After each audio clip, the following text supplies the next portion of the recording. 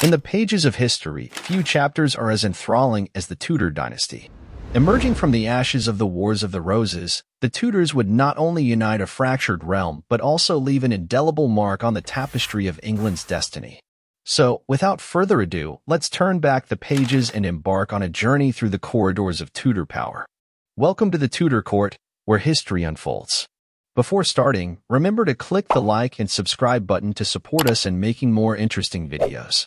The Tudor Ascent. The Tudor saga unfolds in the aftermath of the Wars of the Roses, a tumultuous period that left England fragmented and scarred. Enter Henry VII, the patriarch of the Tudor dynasty, whose ascent to the throne in 1485 marked the commencement of a remarkable chapter in English history. Henry VII, often portrayed as a shrewd and calculating monarch, wasted no time in stabilizing the kingdom.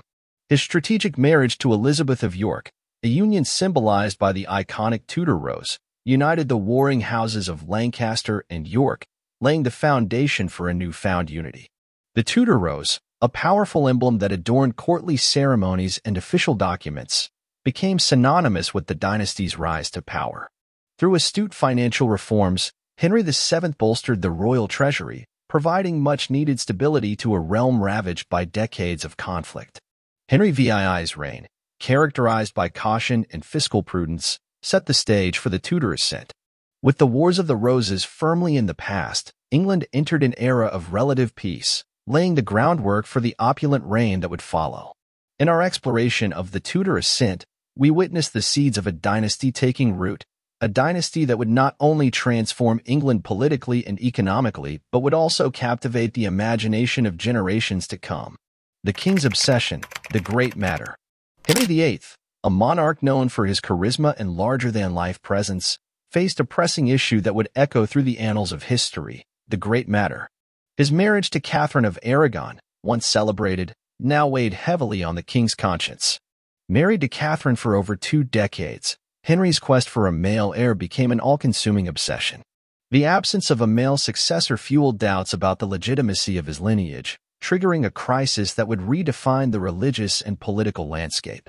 Henry's appeal to the Pope for an annulment, because his marriage to Catherine was against divine law, plunged England into a theological maelstrom.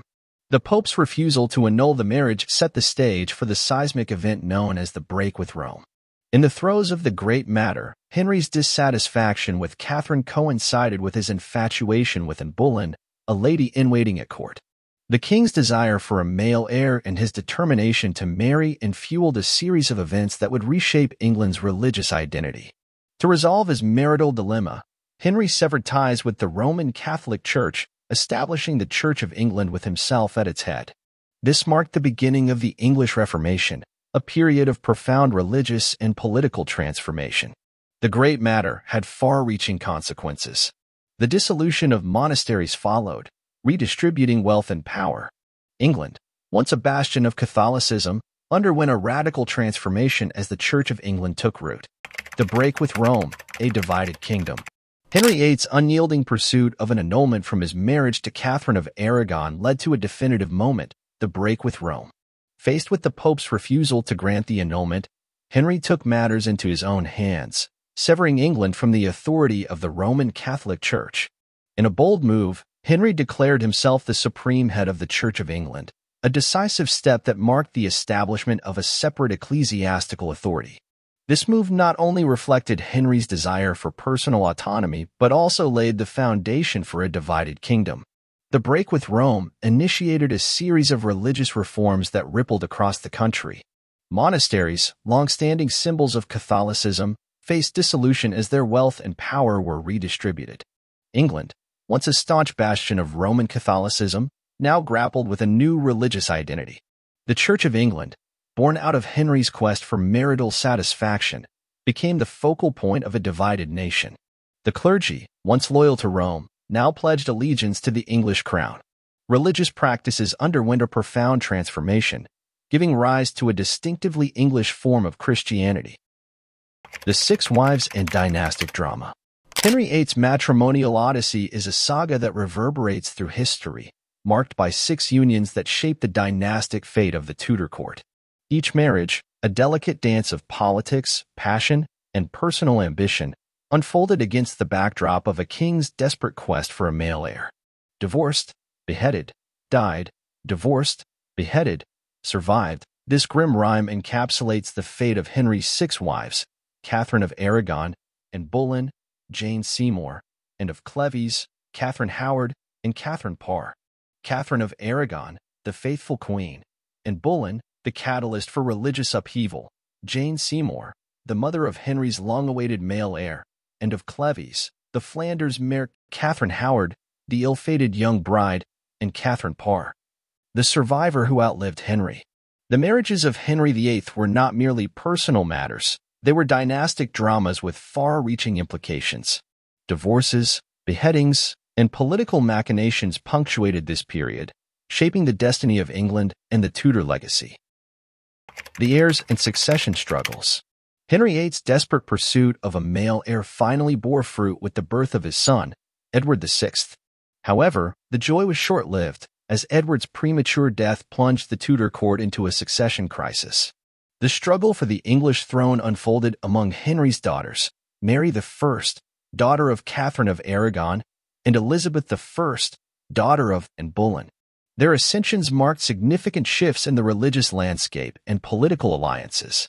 Mary I, known as Bloody Mary for her attempts to restore Catholicism, faced opposition and struggled to secure a lasting legacy.